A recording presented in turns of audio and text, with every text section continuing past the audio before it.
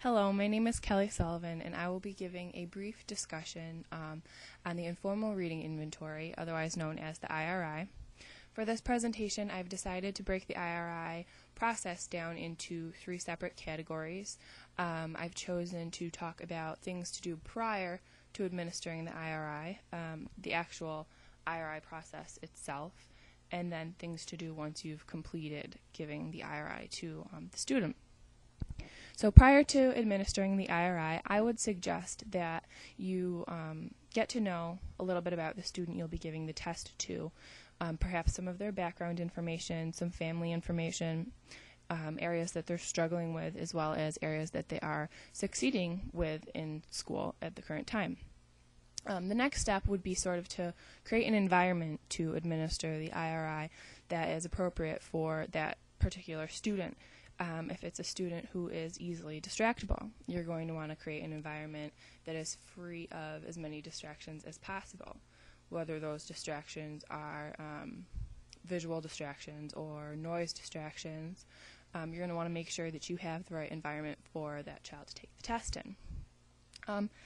Obviously, one of the most important things you can do prior to administering the IRI is familiarizing yourself with the actual test. This is important because you don't want to have to be fumbling with paperwork or reading directions while you're trying to give a test to a student who's sitting there waiting for you.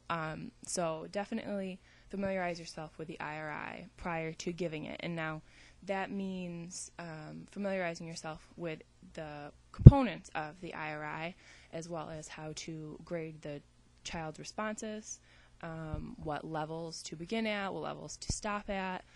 These are all very important things that you're going to want to know prior to giving the IRI. So once you've prepared yourself to give the IRI, it's now time to actually give the test. And so you have your student with you, and the first part of the test is the word recognition inventory, or the WRI. For this test, you actually start 2 levels below the child's current grade level. So, for example, if he was starting 3rd grade, you would then start at 2-1, which is the beginning of 2nd grade. It's 2 levels below 3-1. At this point, you continue to give the WRI, and the highest level that the child completes without any errors is the level that you will then begin the oral reading passages with. And so again, you're looking for the last row of words completed without any errors. And then that's where you'll start the oral reading passage. So from there, you're going to start the reading passages. And the first, as I said, is the oral reading passage. Now the goal here is to identify instructional level. And then next, you don't stop when you reach the instructional level, you actually keep going until you find the child's frustration level. After you reach the child's frustration level, you begin the silent reading passages, and you begin these at the same level that you completed the oral reading passages at. And you complete the silent reading passages until you reach the child's frustration level. Now, along with the reading passages, they're also accompanied by a set of questions.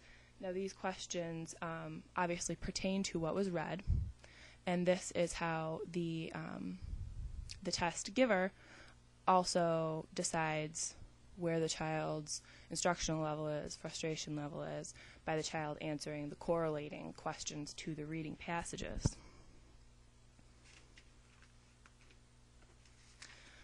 From there, the next step is to find the child's listening capacity level. And to do this, the person who's administering the test would then read the next unfamiliar passage to the child and have them answer the correlating questions. And you would keep doing this until you find their listening capacity level. Now, obviously, the reason for doing this is because some students will have an easier time comprehending reading when they're reading to themselves, or when they're reading out loud, or when they're reading silently, and some will have an easier time doing this type of task when a passage is actually read to them. And so the process of doing these 3 separate passages is for you to be able to see which areas the child has strengths and weaknesses in. Now, throughout the test, it is kind of a lengthy test for some, especially those who have attention difficulties, and so you may find that it may be necessary to take some breaks. I know that the child that I administered the IRI on did have some attention difficulties, and it was necessary for us to take breaks along the way, little stretch breaks to just release some energy. Additionally, I found that it was actually impossible to have anything on the table within reach of the child because he would immediately reach for it, want to play with it, be distracted by it. And so from personal experience now, I know that the table should even be cleared. Only the materials that I'm using should be on the table. That way materials don't become distractions for the child. These are just considerations that you should also take while giving the test. Finally, after giving the test, it's time to analyze your results. Now, you should have been recording all along, but after administering the test, once the child has, left the room, this is time to analyze your results and see how the child actually performed. You should be filling out your summary sheet and just taking an overall look at how the child performed on the different tasks of the IRI. Afterwards, it's also really important not to forget to fill out the special notes and comments section. Now, this is where you might add the information about the child being distracted, or the child being frustrated, or certain emotions that the child displayed while giving the IRI, or certain comments they made. This is also where you would start to think about possible recommendations for the child.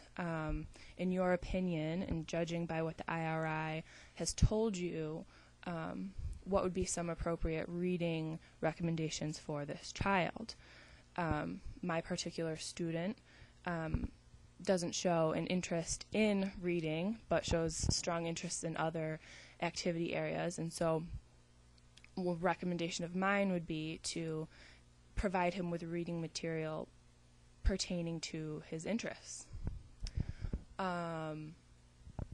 This is when you would really get your brain thinking in terms of IRI results, the student that you're dealing with, and what you think the most appropriate recommendations would be. I think that concludes my IRI informational session and the things that I have learned while administering my IRI for the first time. I hope that you find it beneficial and that you take some time to explore the IRI yourself, because it seems like a very helpful way to help assess and diagnose a child's reading difficulties. Thank you.